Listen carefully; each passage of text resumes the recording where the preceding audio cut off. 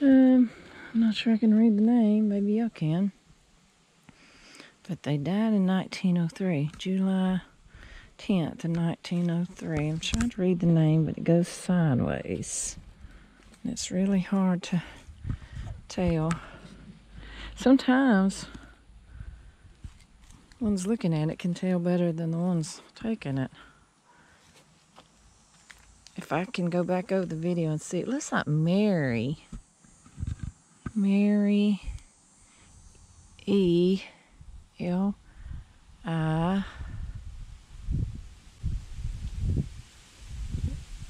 can't tell what that letter is. It's not an S. It's almost like a 2, but that don't make sense. So they died. They were born 1813 and died 1890. Can you tell the name on that? Bell. Look at that. It's kind of E-V-A-L something. D-E-V-A-L-C-O.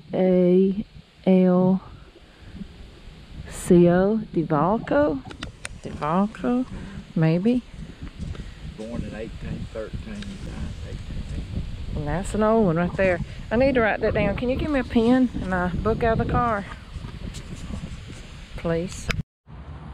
Now this might be the oldest. Sally Robertson Strickland, 1856, 1884. We will see. No, the other one was older because it was 1880. Yeah, it was 1880. So I know it's older than this one by about 4 years. James Powell Hancock.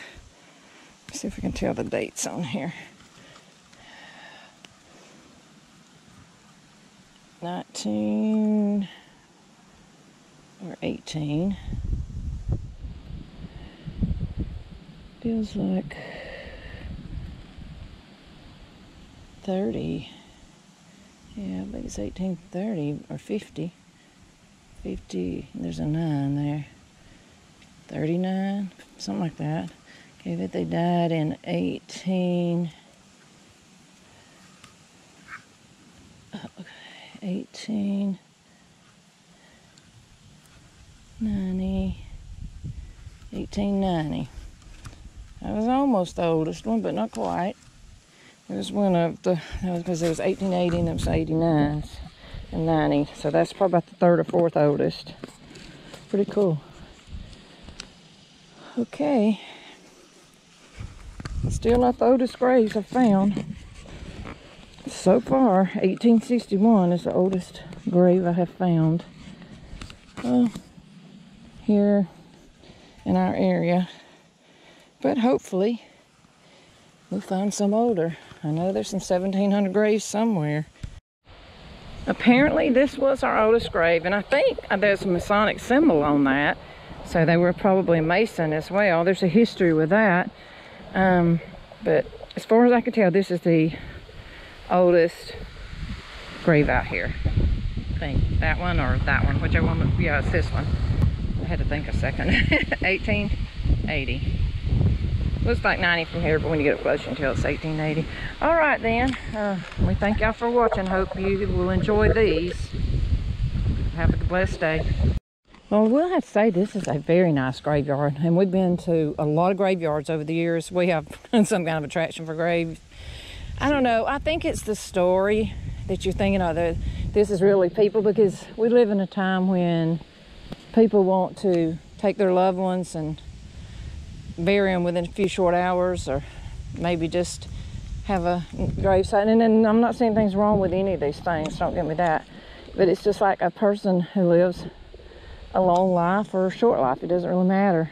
Their lives are worth something, and I feel like they deserve more than just a quickie, let's do it and get it over, you know. I think they deserve to have a memorial, to have a funeral that honors their life. And I feel like you're not doing a person justice if you don't understand financial reasons. If you do something because of financial reasons, I understand that. But even if finances are hard, you can still have a memorial or something later to honor their life, and they deserve that for the life that they live. What do you think about this graveyard, Larry? I think it's well kept. I give a A+ to whoever does it, whether it's the church or the community or somebody. I guess if I had to be buried, I'd like to know I was buried into one that don't let kudzu grow up over me. Yeah, and it's like this. It's kept, very well kept. Yeah. I saw one the other day that, man, I would not want to be buried there.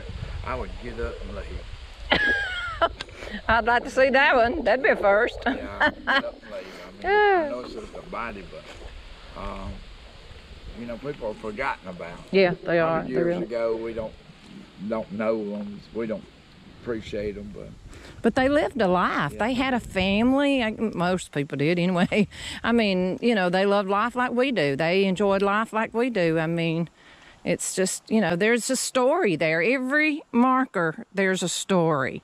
And I guess that's what, I guess that's why I like graveyards, because I know that every marker that I look at, even if it doesn't have a name, it has they had a story. They had a life. They had, I mean, you know, people watch YouTube channels a day where people are not really doing anything and they'll have thousands of views.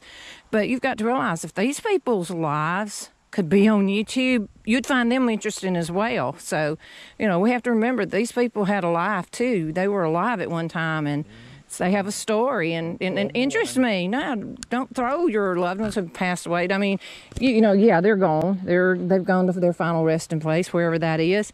But, you know, keep their memory alive, because, you know, that's really what the cemeteries are about. And, you know, when it's okay if you want to cremate your loved ones, but keep their memory alive, because their life was worth something. It was valuable.